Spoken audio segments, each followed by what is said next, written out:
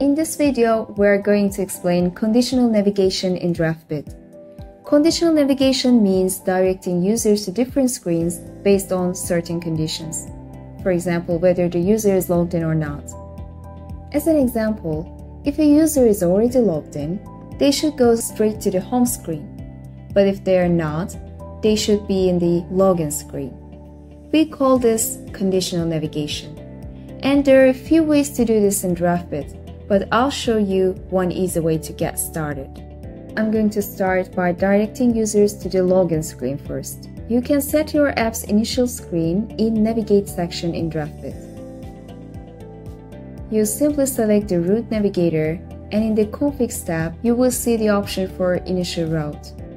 I will set this as Stack Navigator, as I nested login screen under that. As an additional step, I need to select the initial route for the Stack Navigator as well.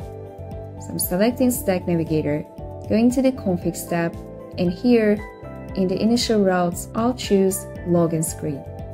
Now, when a user opens my app, they will be directed to Stack Navigator. And since initial route of my Stack Navigator is login screen, they will be landed on login screen.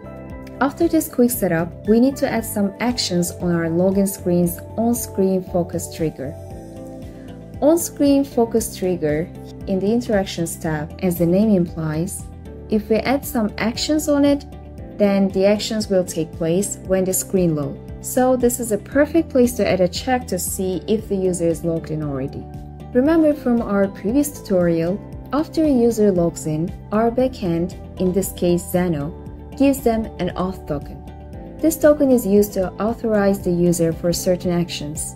We store this token in a device variable so we can use it throughout the app.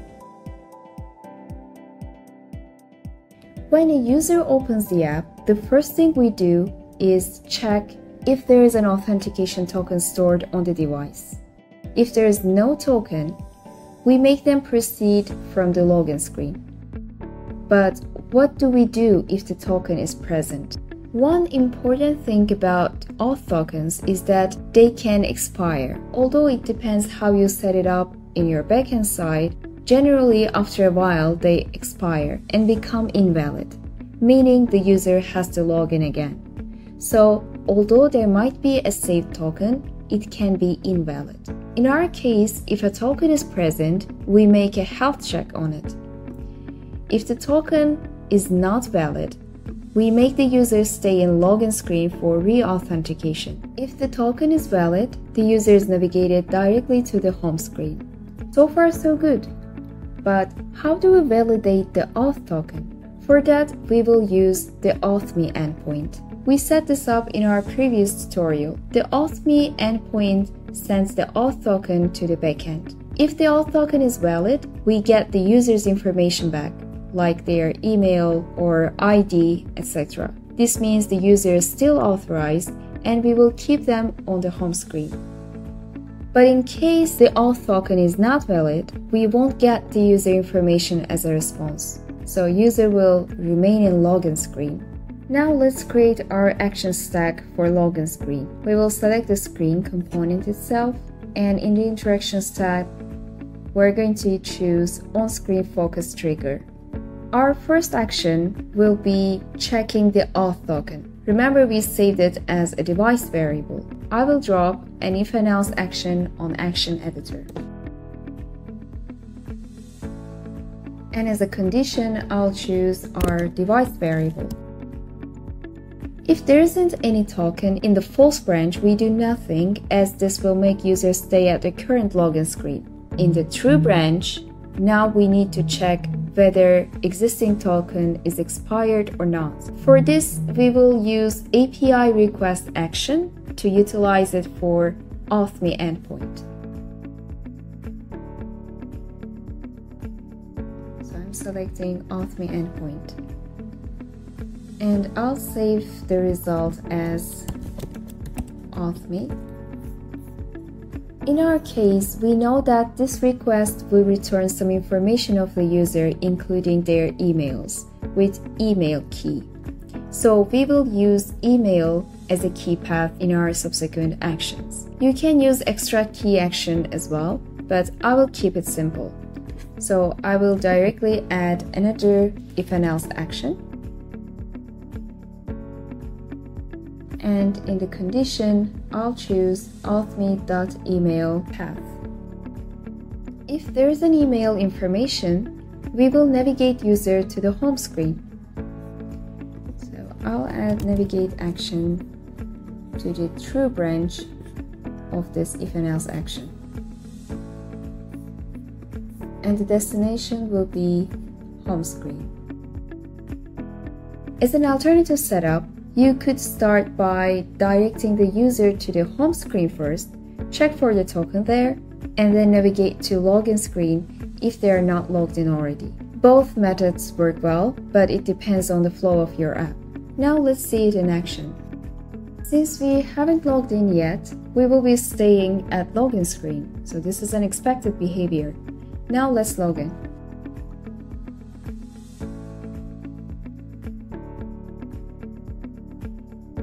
I'll just go back to the draft view and then start the session in web preview. There you go. But if you test the setup on your side as well, you might see a login screen in a split second before navigating user to home screen. This is because the actions will take place on screen load. So if you don't want to make logged in users to see instantly the login screen, then you can add a very simple logic to display an activity indicator initially instead of login screen. Now let's do that. In the components section, you can add an activity indicator to your screen. Let's wrap this with a view component.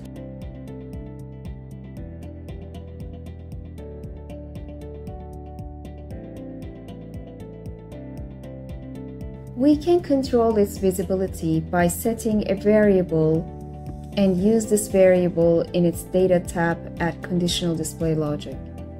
The screen variable should be a Boolean type, true or false. Now let's create that first. It should be a Boolean type, and initially I'll set this as false.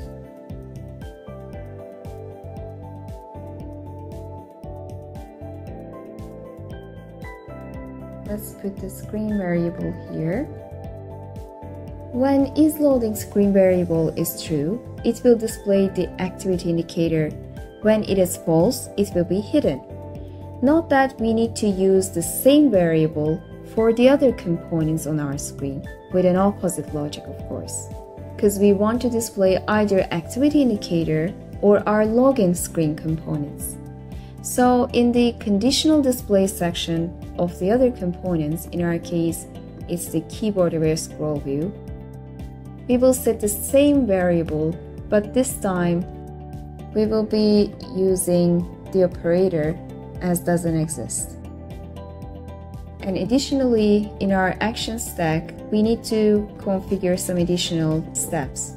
First, we will add set variable action to the top of our action stack.